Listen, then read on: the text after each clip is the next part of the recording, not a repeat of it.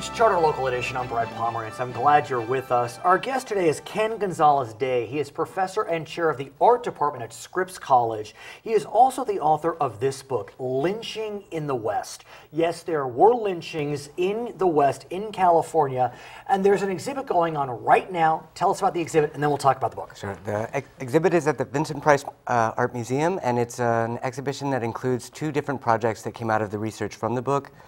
There's also informational material and original documents that went into the research as well. And you're being humble, I can tell already, about the exhibit. What they are photographs of the lynchings that took place in California, but then you juxtapose them with?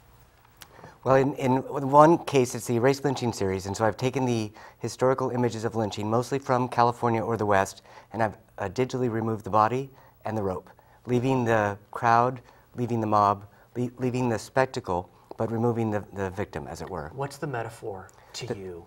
For me, of course, initially it was a metaphor for the erasure of the history of lynching from California's history. And that's the key. I mean, when I think of lynchings, I think of the South and I think of African Americans. But what you are teaching us in this book, Lynching in the West, it was a different story. What did you learn? Right. This is really the first history of lynching in America. It begins in California in 1850 statehood. This is while we still have slavery, so it's not happening yet in the South, at least not in the way that we tend to think of it. And so lynchings were invented, created in California, not in the South? Well, they're invented in New England, and they move their way across. Oh. They're a part of America, but the creation of racial victimization really does, I think, begin here in California, and it begins with targeting of Latinos, Native Americans, and Chinese. And that's where I want to stop, because that is the key. When we think of lynchings, we think of African Americans being targeted. But pursuant to the Western experience, the far West experience in the 19th century, African Americans were but a small part of those that were lynched. It was, like you said, mostly Latino, or a plurality were Latinos. Yes. Yes, and if you take all of the combined Latino, Native American, and Chinese, and African American and combine them, it makes about 2/3 of the total number of cases that I uncovered. I uncovered over 350 cases in the state of California. Previous records only included between 25 and 50. Wow. And when you say lynchings, you mean mob-driven murder where someone is put on a tree, hung up, and then executed. That's right. Many scholars resist defining lynching, but certainly we can say it's a large group. It can be from let's say 20 to 8,000 in some cases. And what's also interesting is during that same era, we had a state death penalty. And though that death penalty was often meted out through hanging. That's right. And when you compared the racial statistics, what did you find? I found that in doing a comparative study of 100 cases of lynching, of execution between 1850 and 1900, that only 18 were Latino, so roughly 18%, about 8 Asian, so 8%.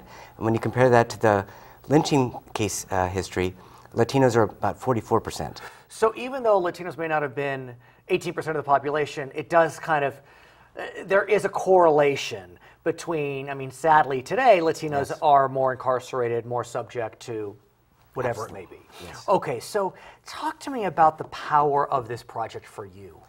I think for me, the power, the project began thinking about all of the immigration issues that we've heard about, thinking about the racial dynamics in California and so much language against Latinos nationwide, and trying to really go back and say, where's this coming from?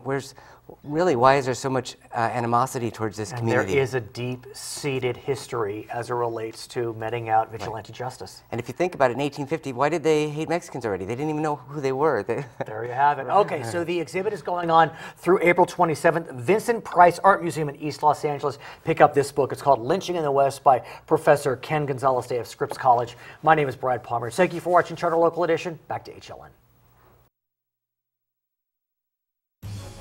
You know what happens when you don't know your politics. Watch Charter California Edition. In-depth half-hour interviews with our elected officials, educators, and community leaders. Tune to Charter's original programming on Channel 101 at these times to learn more about our community, our state, and our future. Charter California Edition with Brad Pomerantz. Stay current, California.